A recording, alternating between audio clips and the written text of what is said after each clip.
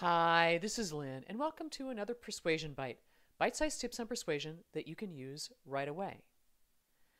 We can all practice the wonderful techniques of active listening, and there's lots of information on them out there. And we can still miss the point.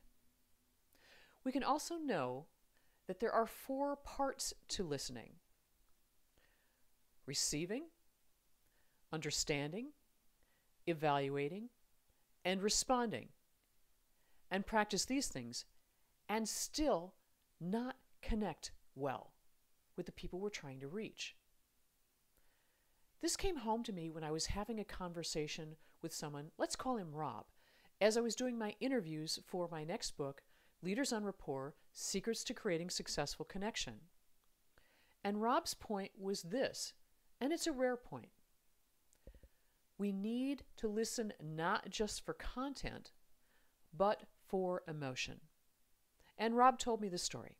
He had an appointment to see the president of a company, and of course he was hoping the president would listen to him and decide to work with him. And he got there in time for the meeting, and the president didn't show up.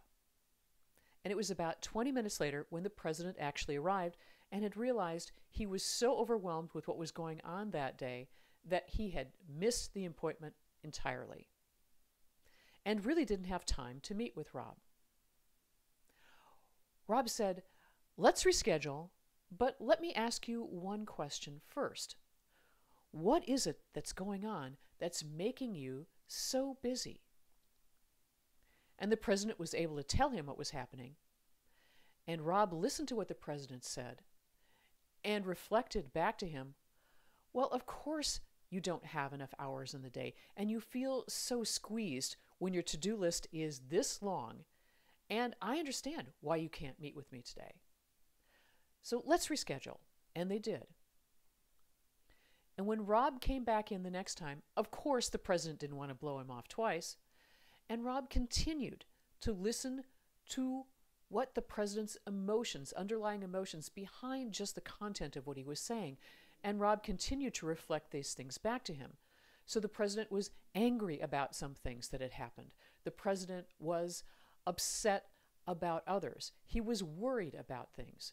And Rob continued to reflect these emotions back to him. And what happened, of course, was that the president felt that Rob really understood his situation. Because I truly believe that we all wander around feeling chronically unseen and unheard. And when someone pays attention to what we have to say, it's magnetic for us. And in this instance, it wasn't just the content of what the president was saying, why he was busy and what was going on with his company, but how this was making him feel. And someone understood how he felt. And guess what?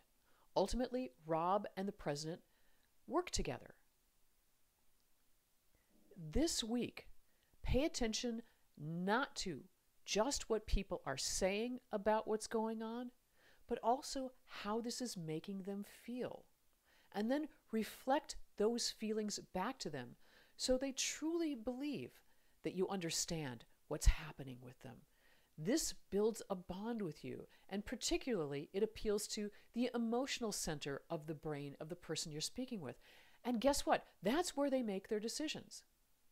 When you listen for their emotions in addition to what they're actually saying to you and create this kind of bond, you become the most persuasive person in the room. Thanks for watching.